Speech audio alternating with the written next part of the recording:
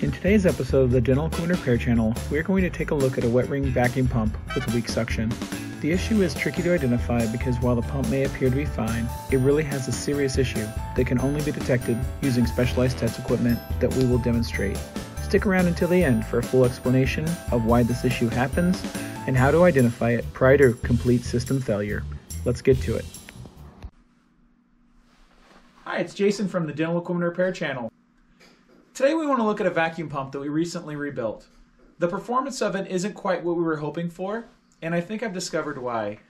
The vacuum on a wet ring vacuum pump, which is what this is, should be around 10 to 12 inches of mercury, which is the vacuum rating for a vacuum pump.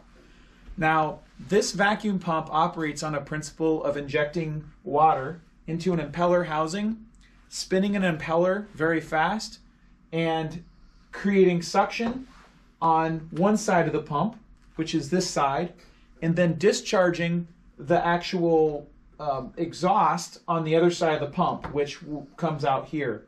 Now in this particular setup, we have a test bench that recirculates the water. So we've got everything hooked up and ready to go. What I want to show you is how the pump responds when resistance is put both to the front of the pump as well as to the top of the vacuum relief valve. Turn it on right now.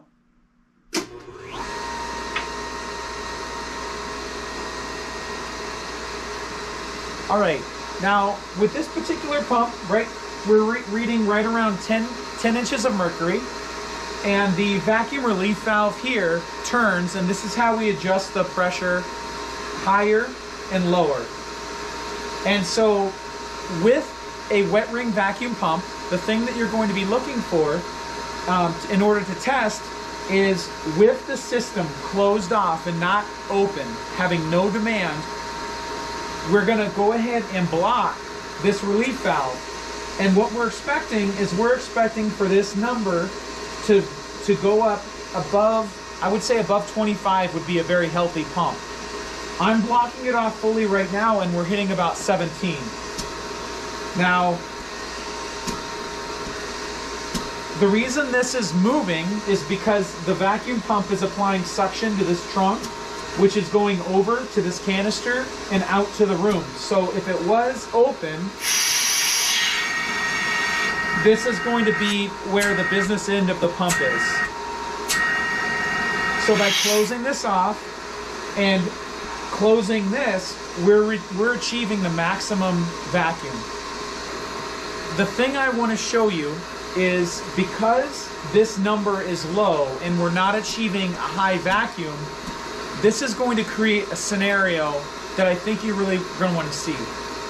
What that is when this vacuum valve is running, and say it was up at 25 with my hand on it, that would mean that it's actually moving quite a bit of air.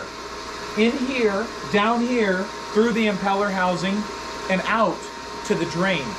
Now, because this vacuum is weaker, what's happening is it's not moving the amount of air by, and that's causing this vacuum pump to get hot down here.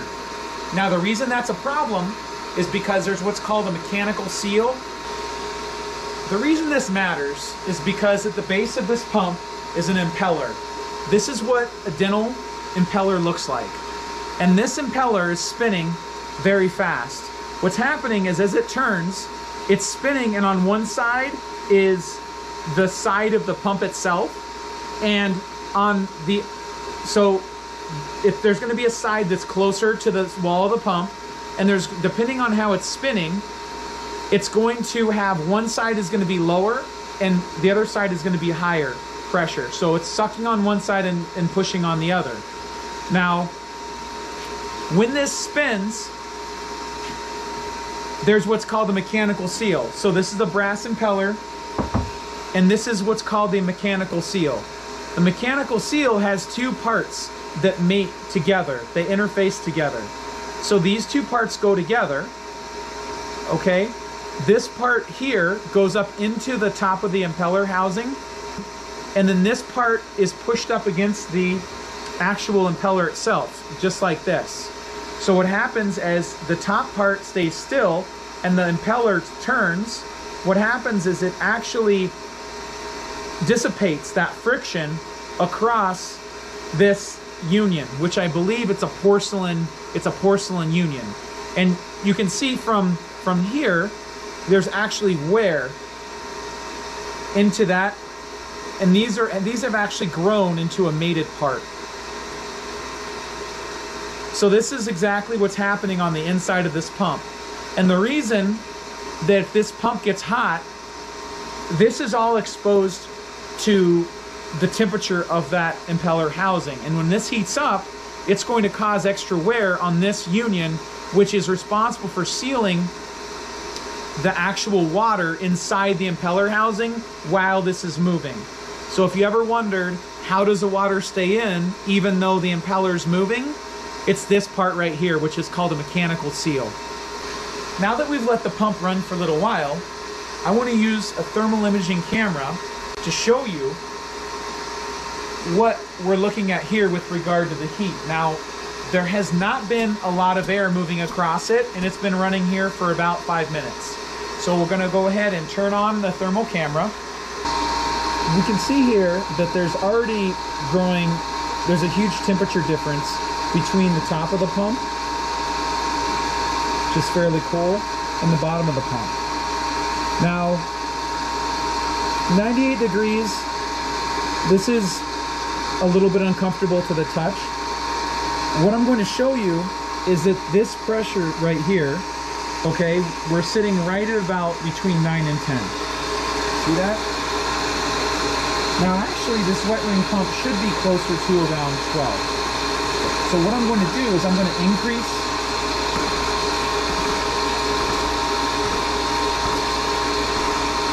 by turning this whole assembly down. What's going to happen is I'm going to increase the vacuum. Now you can see it's starting to climb, and I'm going to make it go up where it should be as a healthy pump, right around 12. And that's getting there. Quite a few turns on it. All right. So now this pump is right where we want it. Now we'll open it up. All right. That is a pretty healthy pump. All right. The problem with that is when it's blocked off,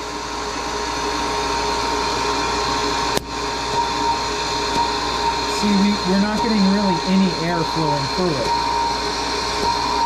I think we were there at 98 degrees. And that's just me kind of blocking that off. And our vacuum is definitely not doing good. We're sitting there right at around 14, which is not good at all.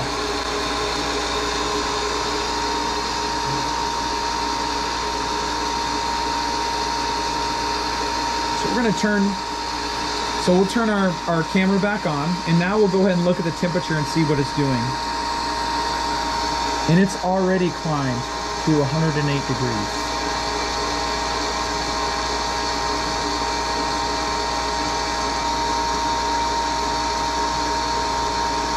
All right, now we can keep letting this climb up, but what I really want to show you, now the reason this is getting hot, and I promise it's definitely hot. That's not comfortable. I can't hold my hand there for very long. Now, what's going to happen here is we'll keep the camera on it, or nearby. We're at about 113.2. I'm going to open this valve to simulate airflow coming in through here. Like if there was airflow like there should be. Because when I block this off, it should be going all the way up to 25, and it's not. So I'm going to open this up just to give a final check. We're at about 115 degrees. Okay, that is not, in case you wonder, that's not a healthy pump at all. That is not good. So we'll open this up, and then we'll just watch what the camera does. So I'm going to open that up so that water, or that air can flow by it, and you're just going to see right in front of your eyes, you're going to see that number. Turn that back on. All right, you're going to see in front of your eyes, you're gonna see that pump housing start to cool down. We're already at about 102. 101.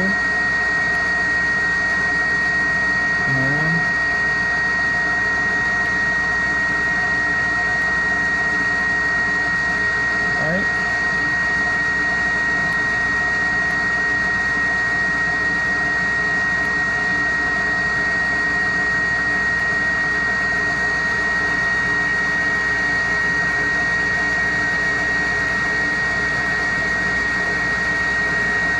All right. 97. Now, just to kind of show you in reverse, we're going to go block this off again.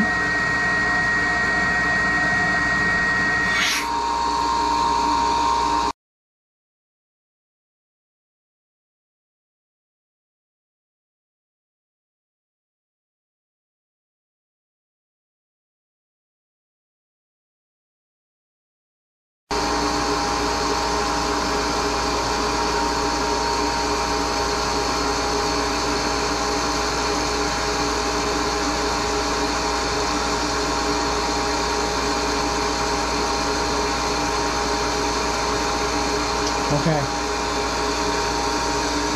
So, all right.